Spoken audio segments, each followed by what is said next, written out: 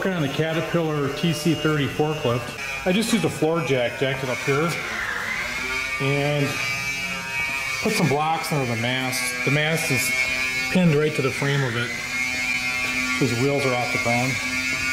I zipped all these bolts out and then pried the wheel off with a pry bar. And it looks like I'm about to get some shoes. The liners are just laying inside the wheel.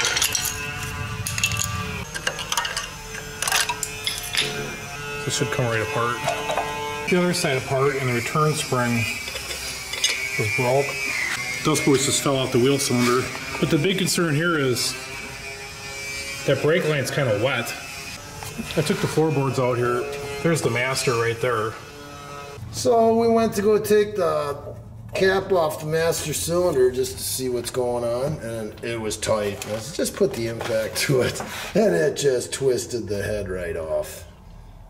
But we're gonna go ahead and take this master out to see if this brake pedal springs back to where it wants to be. Luckily our new master has a cap on it. I took the master out. This pedal is still tight. I think we'll just keep working on that and lubing it up until we get it to rotate freely.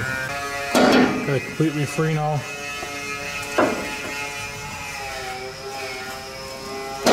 Back on this forklift, I don't even know how many weeks it's been, but I made a decision on these brake lines. They were pretty beat up right around the fittings. I'm just going to change them out. I already got this side done with some NICOP lines. Both the left and the right side go to a common bleeding point in front, so both the bleeders are right here. Got our brake shoes here. I had the original brake shoes reshoed. Cost me 50 bucks. Online, each individual shoe was like $75 a piece. I got new brake springs. The local forklift store wanted $51 a piece for these. I got these both shipped for 35 bucks. So parts are readily accessible for this deal. I could have got wheel cylinders, but I found some wheel cylinder rebuild kits. I've never done this before, so this is the first. There are no bleeders on these wheel cylinders because of the common bleeding point. I got a hone here. I'm gonna pop this apart and see if I can hone that out. I'm making those brake lines out of that NICOP line with a brake quip double flaring tool. You've seen this in the past on my channel, so I'm not going to show it again, but the setup works great. Let's take a look in here.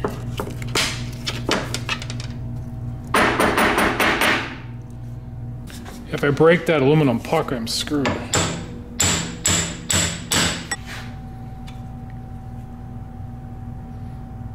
Inch and an eighth.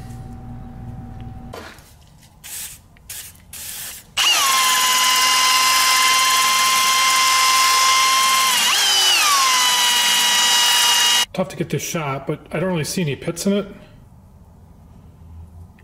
think it's going to work. That first kit must have been a partial kit. This one's got dust boots, fortunately. This puck's got a chip out of it. I'm thinking I could actually make this on the lathe if I had to. I'm just going to run it the way it is, of course. So let's see here. I think I'm just going to put a little bit of oil on these.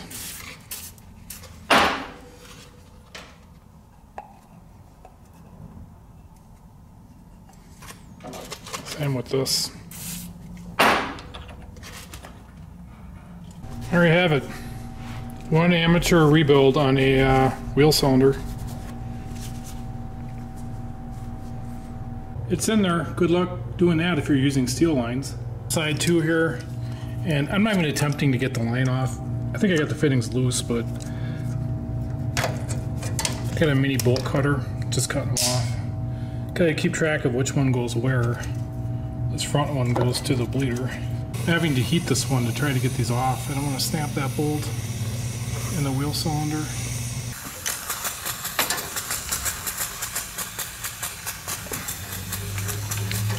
Oh yeah. It's going to fit these shoes on here, and they clearly have to go on this pin to get up into here. But these pins are like stationary. I'm thinking, how can that work? If that's stationary, this will never work. I went over this side, same thing, and I just started beating it back and forth with a pin punch. And I'm pretty sure that this is supposed to pivot right here. So I'm gonna work on these, get them all to pivot. These brakes probably haven't worked in like 30 years. Starting to get it together, wondering where that piece went. Busted out the parts book. It's got some pretty decent diagrams. So that clearly goes in the bottom there. There's some updated part numbers. 14's that spring and 7's the shoe. One of the key takeaways from this project is you need a parts book to be able to work on an old piece of equipment like this. Got it in there, I think it goes like that. I wanted to grease this bearing, but I just got too many other projects, so I'm gonna get that at a later date. This machine ain't gonna move but 100 yards probably next year anyway, if it's lucky. Got both sides of the brakes together. I did have to tack weld these pivot points in the back. I was working those free. Here's the new master. It actually sits in the machine level, so I think I'm just gonna bolt it up in the machine. I had one of these in the box, and I'm gonna bench bleed it before I hook up the banjo bolt for the lines. I got all these pieces freed up. Brake pedal's free. Here is the master installed. You can see how far up this brake pedal is, but I think the floor is gonna stop it probably about there or something.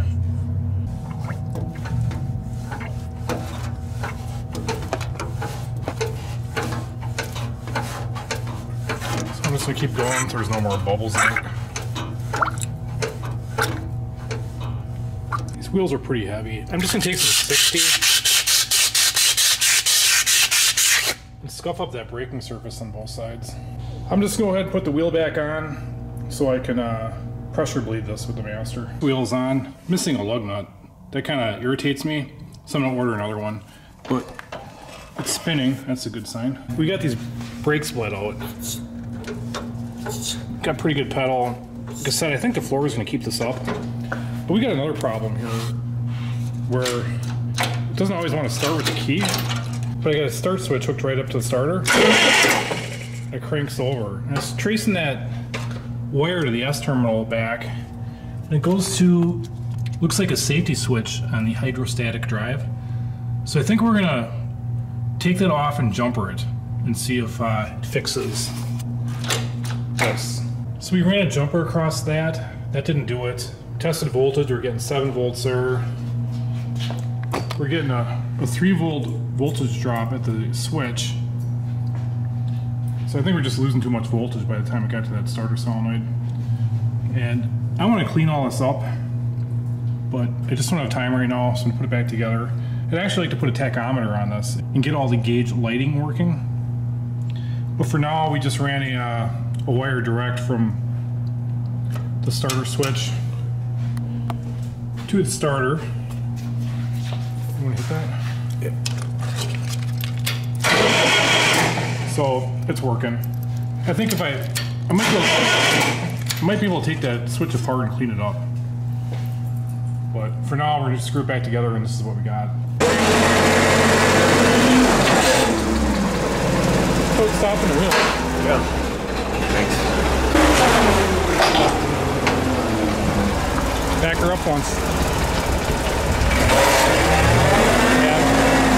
She's skidding both tires.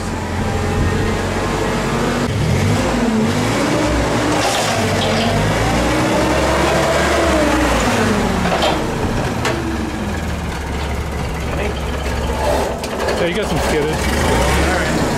So we'll put these down. How's she stopping? Great. Stops on a dime. Skid marks and everything. Very good.